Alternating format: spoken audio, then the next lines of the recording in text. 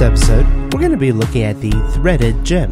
And Thredded will add feature-rich and simple forums into your Rails application.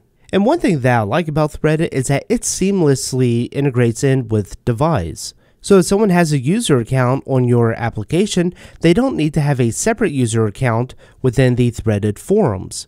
Instead, it'll look for two attributes on your user, the name, which is going to be the display name, and then a boolean admin, which is set to true or false.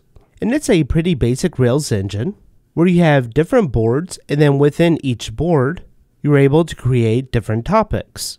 There's a sense of being able to send private messages between users. And then there's also a notifications, so you can always be kept up to date with all the latest things happening in the forum.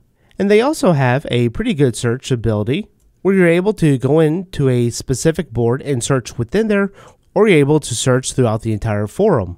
And so to start off the application, I have a users table, and the user has a first name, last name, a display name, which we're just calling name, and then a boolean called admin.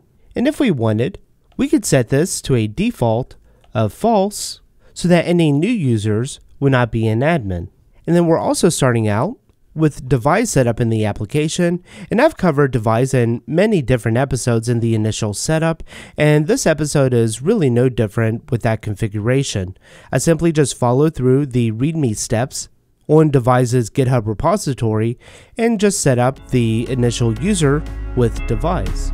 To watch this full episode and more videos, visit driftinruby.com and subscribe to the Pro membership.